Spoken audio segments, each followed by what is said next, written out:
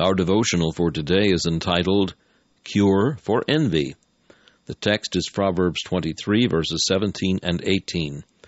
Let not thine heart envy sinners, but be thou in the fear of the Lord all the day long.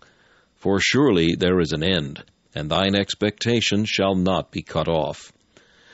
When we see the wicked prosper, we are apt to envy them. When we hear the noise of their mirth, and our own spirit is heavy, we half think that they have the best of it. This is foolish and sinful.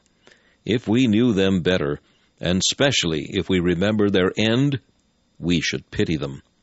The cure for envy lies in living under a constant sense of the divine presence, worshiping God and communing with Him all the day long, however long the day may seem.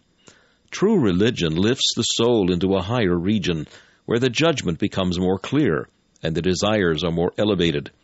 The more of heaven there is in our lives, the less of earth we shall covet.